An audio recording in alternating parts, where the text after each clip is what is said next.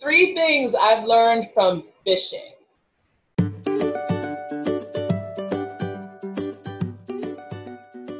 Hello, everyone. This is Audrey Connor Gibson from ACG Math Tutoring and the Classroom Consultant, coming to you for another episode of Three Things I Learned From. So this past weekend, my husband and I and my dog Connor decided to have a family outing, and we went fishing. And during that whole experience, I learned three things that I feel like I can either apply to my life, or I can even apply to my classroom, or just my tutors. So here's the three things that I want to share that I learned from that great experience.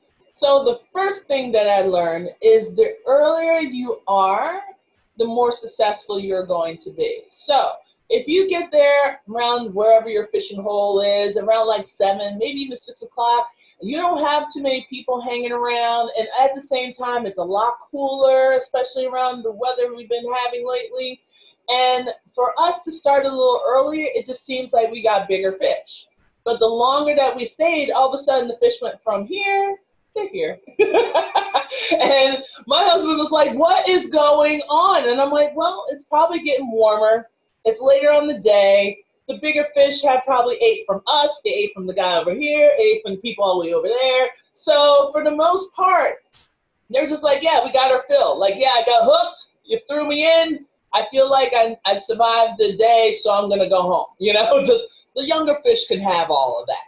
So same thing that I would be thinking. Like, the earlier that I do things, the more organized that I am, it just seems like it just connects so much better. More confident I feel because things are done. Like, I've been getting up early in the morning and I've been walking, and I feel like once I get my 10,000 plus steps right at the track, then I can go home and do whatever else I need to do. And if I get an additional 2,000 to 3,000 steps here and there, hey, that's a major win for me. But the only thing is, I got up early and I just set my mind to it, and I just went ahead and did it. So no matter what, just don't procrastinate. Do it early. Like, just get up and go. If you want to start that business, if you want to be an aces in your classroom, you need to start planning early. So the earlier you do it, the better it's going to be for you. The second thing that I learned from fishing is patience. You're sitting there and you're just basically in a zen, wheeling your mind, fish get on the line, fish get on the line type of thing. But it was great that I'm just hanging out with my family a little bit, chit-chatted a little bit here. But you know, when you're fishing, you can't really talk too much because it disturbs the fish. They got to focus to get on your hook. But you have to be patient. You can't just keep tugging on the line all the 2 seconds. Like, sometimes you just got to, like, chill. The fish will find your food. Hell, they even stole a few of our worms. But but the thing is, we had to sit there. You have to be patient because good things will come for those who wait. So for us, we actually got a pretty big bass. What? Okay, I was a little shocked and surprised to see bass in our waters, but we got a nice sized bass, and we actually got a small sunfish later on during the day, but we put everybody back, of course. But it just seemed like you're sitting there for a while. Sometimes they'll be biting one after the other, but there's going to be times that you're just going to have to wait. And the one that we waited for a while, that was the biggest fish that we got. So patience in your classroom, patience with your teachers, patience with your friends, your family. You know, there's going to be times that you just want to lose your mind. But when you take the time just to be a little bit patient, things will actually come your way.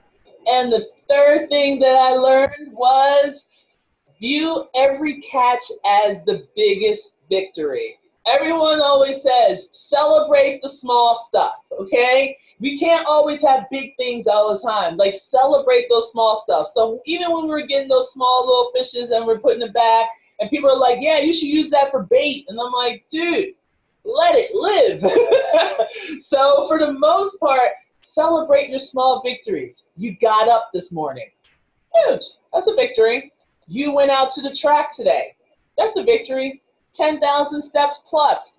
That's a victory, which is slightly over, like, close to 5 miles. You actually walked 5 miles today. and it's not even 2 o'clock yet. You actually organized your classroom. You did your lessons. You talked to family members you haven't talked to in forever. You did your Facebook. You prayed today. Every small victory you should celebrate. You wanted that big piece of cake, but instead you had an apple. You still want the cake, but huge victory, okay? You know, you ate some more vegetables than you normally did. Now you're feeling energetic. And I always say to myself, you know, when I walk 2 miles, I feel exhausted when I go home. But when I walk 5 miles, I feel so energetic. I feel energized. And I feel like I want to do more. I want to do more. And I don't know why that is, but I'm going to run with it, okay? So for me, for round 1, I'm like, hey, 2 miles, I'll be like, yeah, I'm all right. But 5 miles, I'm ready to go. So those were the 3 things I learned from fishing. Who knew I was going to learn all this from fishing, sitting there with a lawnmower pole? But I spent time with my family, I learned how to do patience, and I learned to celebrate the smallest of victories.